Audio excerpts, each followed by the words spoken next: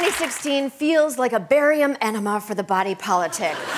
But on the plus side, it's bringing all kinds of new voters into the political process, from angry young voters to angry black voters to angry voters who just happen to love the number 88. What? An 88 tattoo doesn't necessarily mean Heil Hitler. It could stand for Hail Hootie. But there's still one marginalized group fighting for political relevance. We sent our foreign exchange producer to witness their struggle. There is a common phrase in German. Das perverse Vergnügen, einen reizbaren Atheisten zu beobachten. The perverse pleasure derived from observing an irritable atheist. There are no atheists in Foxhole. That's a crappy statement. That's wrong. That's a lie. That's a bigoted statement. Anybody who doesn't begin his days in prayer isn't fit to be commander-in-chief. That is a very horrible thing to say. No, it's not. And there's no greater pleasure than observing David Silverman, president of the American Atheists, as he talks to conservatives. Bullets are flying. There really are no atheists. No, there are, actually. Well, that's a really offensive thing to say. More. Religion is a lie, and a scam, and a con. It has no redeeming values, and it has no place in today's society. Dave is what we call a firebrand. I'm a firebrand atheist. I'm a civil rights activist. In any movement, you need people who are dicks, who are assholes. Yes, it's difficult to have a movement without an asshole. And David and his team are here making a big, juicy, pungent movement in an unexpected place. God bless CPAC. CPAC, the famed Conservative Political Action Conference, an annual right-wing celebration of small government and big God, and annoying little fucks in bow ties. CPAC! CPAC!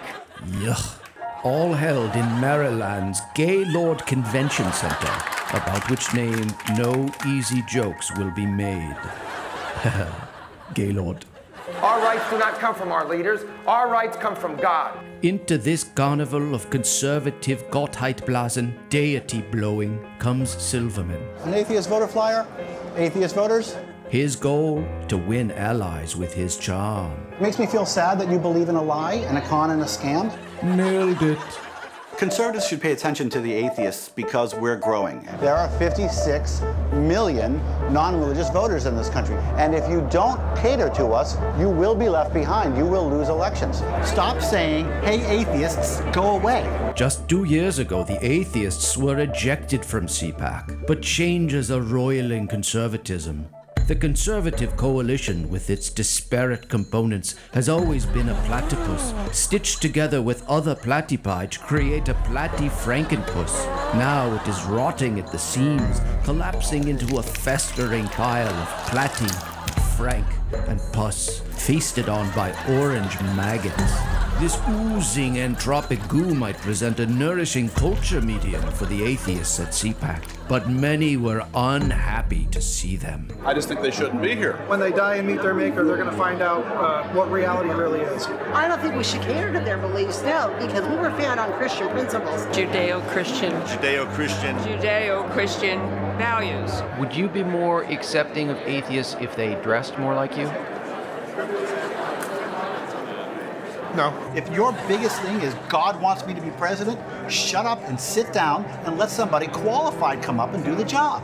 Perhaps Silverman is too abrasive.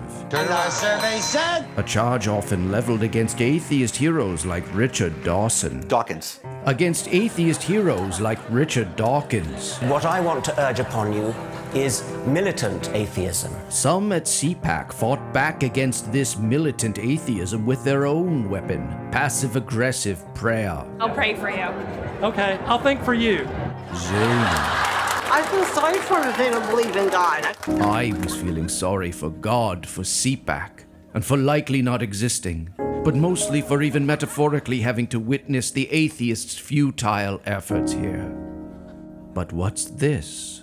People began visiting the booth, especially young people, offering both a receptive ear and potentially a side of buffalo wings. Really makes me happy to see their presence and see the diversity shown within conservatives. But I'm happy to see them here. I'd love to have more discussions with them. I personally don't have an issue with it. I really appreciate your work. The story that emerged is that conservative millennials seem to care more about capitalism than godpitalism, and also dress like assholes. Big government sucks! Big government sucks! Millennials like these disturbingly friendly red-shirted students who were everywhere at CPAC, members of a group called Turning Point USA. Turning Point USA is a grassroots organization that is sweeping the nation. Turning Point! Wait, what's happening? What we try and do is educate millennial voters about capitalism and free market values. Yes, I see, but if you... Turning Point! Please, could you just... I can't stress the amount of awesomeness that capitalism is... All right, already! These young Republicans bouncing their free market-induced boners together made me yearn for the old-fashioned repression of this bitter man and his supporters with their breastfeeding bibs. You're talking about the red capes? Capes? They look like breastfeeding bibs. No, they're capes. Okay, booby bib man. The rhetoric is really harmful and it's very painful, and it boosts an anti-atheist bigotry in this country that permeates this country. For Silverman, CPAC was one more skirmish in a long battle. I like being a good guy. I like being the person who wears the white hat. I like leading the team that fights for nothing more than equality for everyone. Equality for everyone. Tolerance. It's all David Silverman wants. Religion deserves to die, and it should die. And if I'm the one that kills it, I'll be a very happy guy. And also to kill God. We'll be right back.